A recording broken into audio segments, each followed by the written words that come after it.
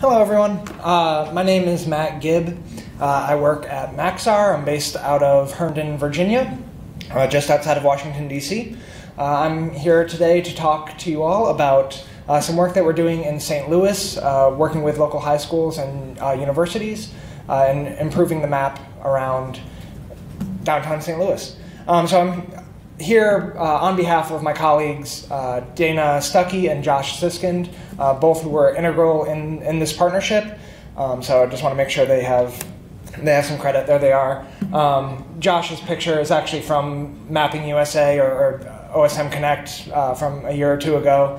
He even has a State of the Map shirt on, so he is here in spirit. And Dana is based out of our St. Louis office as well. A couple other shout outs as well to Drew McAllister, who is the Parkway Schools Program Director for the SPARK program, which I'm going to talk about, and also Dr. Freddie Wills, who is the VP for STEM Initiatives and Research and Partnerships at Harris-Stowe State University, also in St. Louis.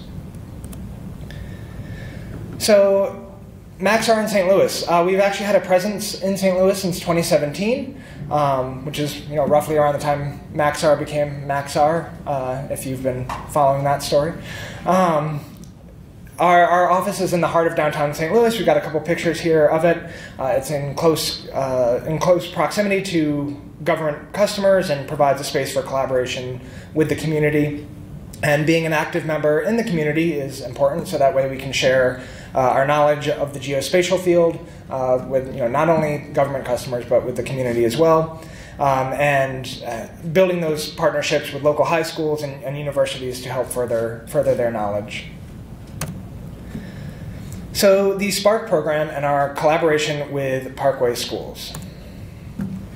This is just a clip from their website. I'm not going to read all of it, but the Parkway School District in St. Louis and the suburbs of St. Louis works actively with companies and nonprofits and organizations within St. Louis to help give students experience in the real world and help them build technical skills, not just for the sake of doing a project, but something that is also beneficial to the organizations themselves. So really allowing these high school students to get their hands dirty in something they may not be familiar with. And so last semester, the fall, from September to December, we served as a partner for mentoring 5 students at Parkway Schools, helping them understand geospatial data. And these are the students that we worked with, giving their final presentations at the T-Rex building, which is in downtown St. Louis, a great collaborative space for folks working there. Our goals for the SPARK program were to understand, create, and contribute.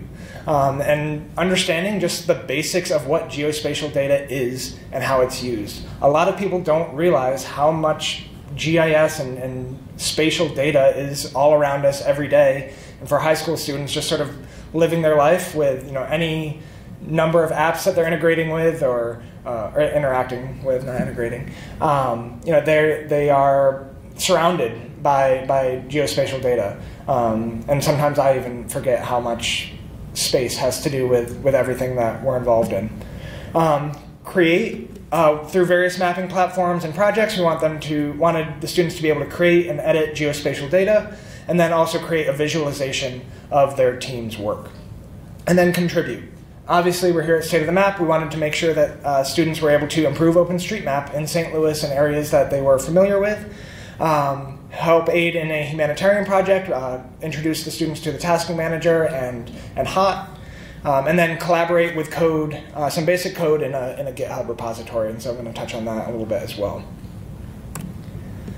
So the curriculum. If you're at all familiar with the Agile framework for software development, breaking things into sprints, giving the students and collaborators basic building blocks to help achieve something by the end of every 2 or 3 weeks, depending on the schedules of the students. Basically, we had 2 groups of students on 2 days of the week, 3 students one day and then 2 students the other day, and it was sort of up to them to collaborate across their time over those 2 sprints, giving them experience in a team-based environment when there's a little bit of asynchronous work going on. So the first sprint was, a very brief introduction to GIS principles and OpenStreetMap. What's a point? What's a line? What's a polygon? Why do we represent things that way? And also, using OSM as that gateway drug into GIS. Sprint 2 was a little bit more OSM research. We introduced the students to the OSM wiki, showed them a couple tools, and just sort of, gave them a little push.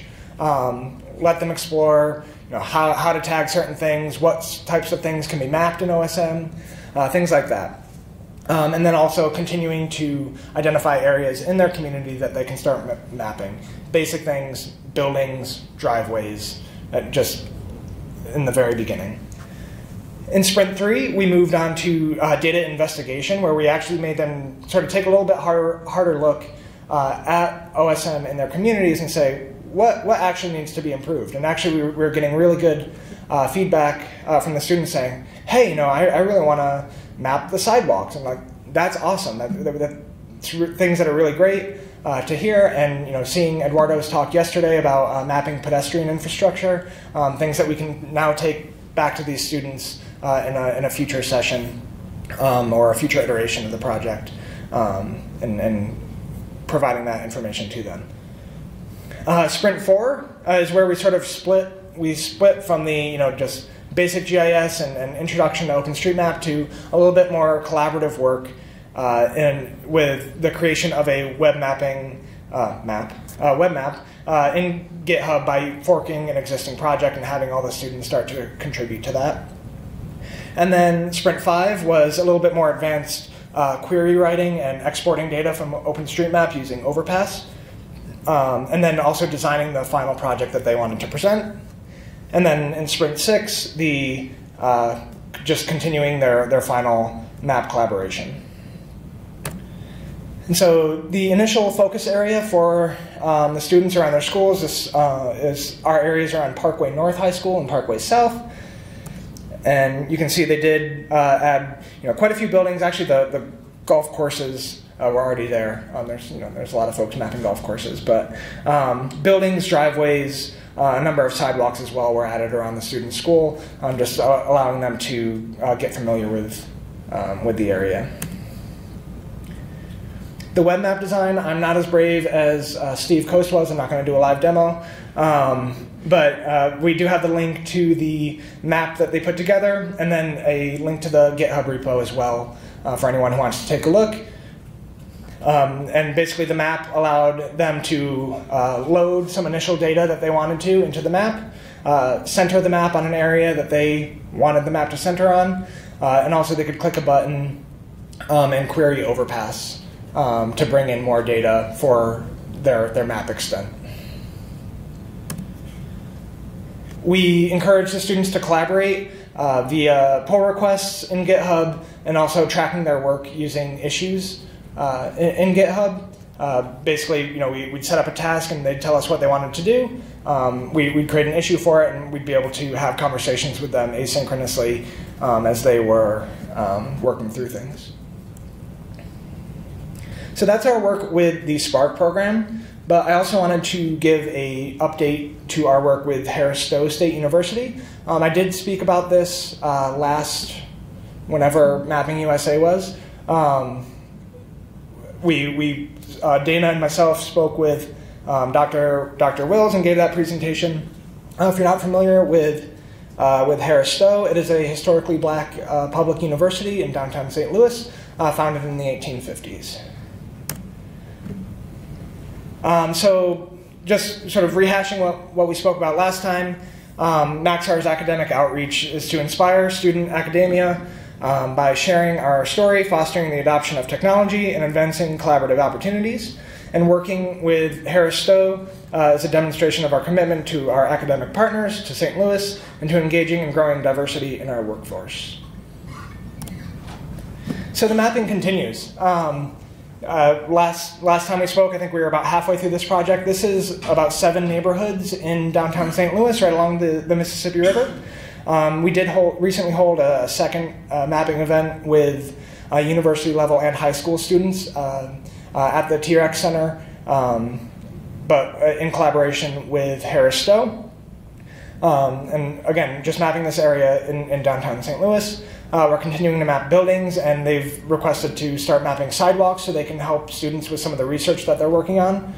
And one of the things that they're really interested in is, how can they start continuing to do outreach in the community for, doing research on food deserts, blighted properties, things like that. And so we know OSM is a great way to build that foundational map for them. We don't really care about the numbers, the 70 mappers, the 3,600 buildings. Buildings will be mapped, roads will be mapped. We're more focused on, can we get folks in the community continue to return to the map and keep mapping? Building the community. So why is all of this important? I actually liked Courtney's description better of why these types of things are important. If you were here for her talk, she did a really great job, but I also think Whitney Houston said it really well. I believe the children are our future. Teach them GitHub and let them lead the way. Show them all the beauty maps hold inside. Give them a sense of pride to make it easier. Let the children's mapping remind us of how we used to be.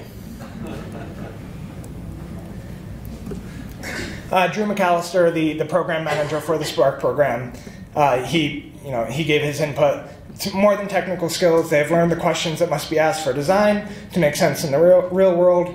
And just adding on to that, it's not only in a technical sense, it's in a spatial sense as well, letting people understand the space around them. What's next? Investigating mobile mapping is an opportunity to continue to engage the community and improving the map. Getting people out there with cell phones. If we've already built out the more foundational features, we can use Street Complete, something like that, or GoMap to map POIs. There's a number of applications out there. It's just figuring out the best one for the needs of the students. Continued collaboration through the Spark program and continuing to refine that curriculum. We were very much building the car as we were driving it, as a lot of things do happen. But we learned a lot in the program, and I think it was pretty successful, and we're looking forward to being a part of it again in the fall semester. More regular events with Harris-Stowe State University and government partners in the area. We are always going to be there to help support these events, but the more that they can do on their own to continue to do it on a more regular basis with other community members to really drive the mapping needs. We're there to help with the technical support, maybe give some space to do it in, but we want the community to be making the decisions. And then municipal outreach. I believe it was the GIS manager for the city of St. Louis posted in the OSM US Slack, and so we've sort of been playing Slack tag and can't really lock each other down, but I plan on reaching out to him. He's got a lot of data and wants to contribute it to OSM, so continuing to build those relationships as well. And then just a couple other Maxar things, a little commercial here at the end. Launching this month is SpaceNet 8. If you're not familiar with SpaceNet, it's a collaboration between Maxar, AWS, Topcoder, the IEEE Geoscience, and Remote Sensing Society. The purpose is to accelerate open source geospatial machine learning. So it is a competition with a multi-class segmentation problem using post-event flood detection related to infrastructure, and we're launching that later this month. And there are cash prizes. So just more information about SpaceNet.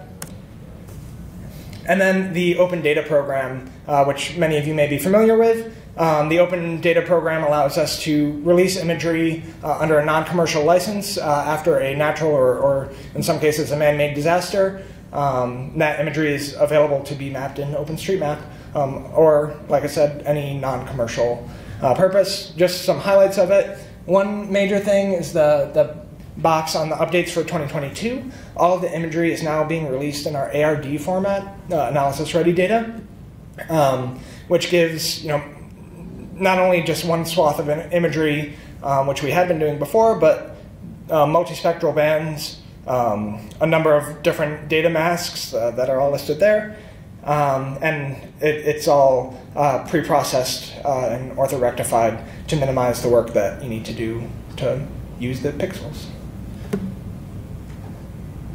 And 1.8 million square kilometers of imagery have been released since 2017, which is kind of cool. That's it. Thank you very much.